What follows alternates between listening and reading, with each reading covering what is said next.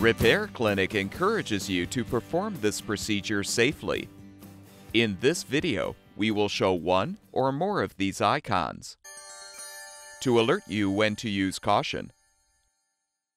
To replace the blower motor in your furnace, first turn off the power to the furnace. Now slide the upper access panel up to detach, followed by the lower panel.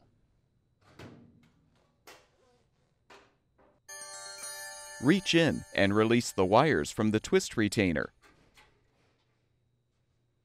Disconnect the blower motor and control board wire harnesses.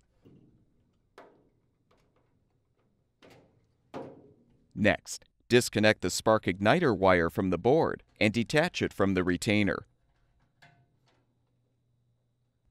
Disconnect the black L1 wire and the white neutral wire from the board.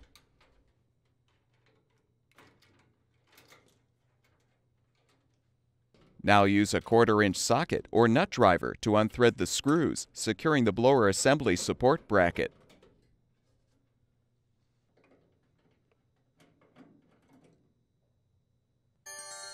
Carefully slide the assembly out. Use an adjustable wrench to loosen the blower wheel set screw to release the blower wheel from the motor shaft.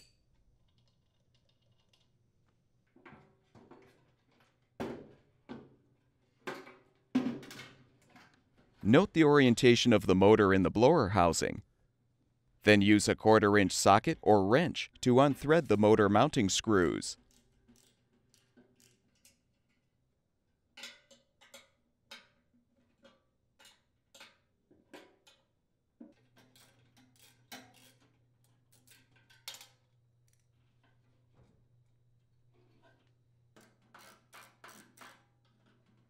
Carefully pull the old motor out.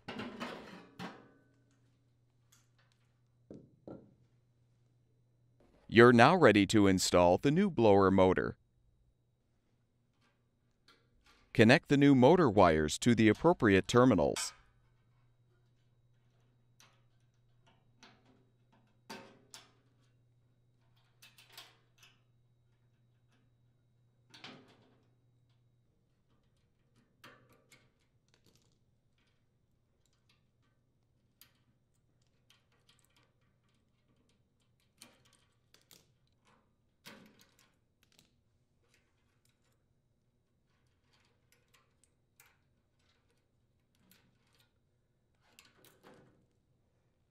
Secure the wires in the twist retainer.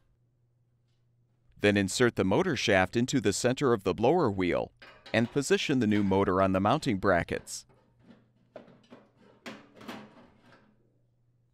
Rethread all of the mounting screws to secure.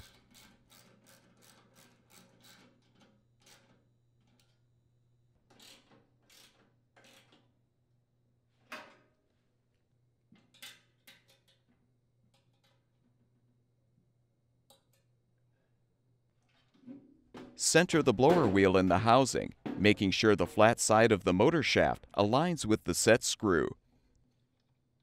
Now tighten the screw.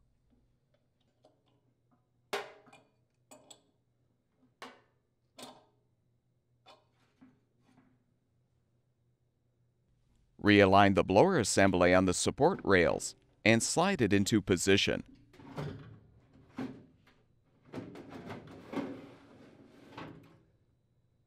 Replace the mounting screws to secure.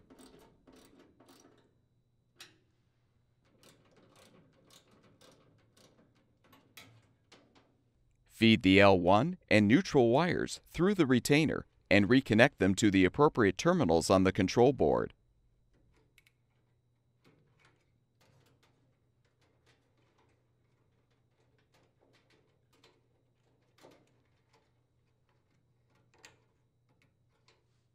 Feed the spark igniter wire through its retainer and reconnect it to the board. Connect the blower motor and control board wire harnesses.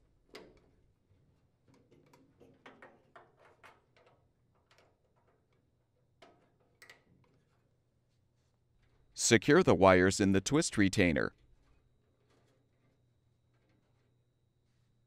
Reinstall the lower access panel first, followed by the upper panel.